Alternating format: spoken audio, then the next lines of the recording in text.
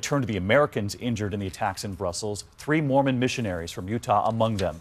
They were there at the airport to see someone off, and tonight all 3 are at hospitals.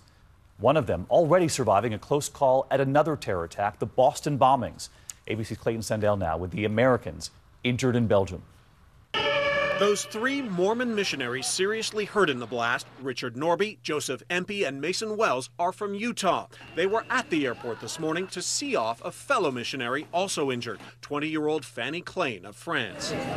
Wells is 19. He was burned and hit by shrapnel, but able to call his parents today from his hospital bed. But your eyes are okay? Yeah, and then my right hand is also kind of badly burned. He was extremely close to the blast. Words can't describe the joy and the relief that we felt to hear his voice. Empey is 20. His injuries include 2nd and 3rd degree burns. Norby is 66 and attends this church in Lehi, Utah. Remarkably, this is the 3rd terror attack for Mason Wells.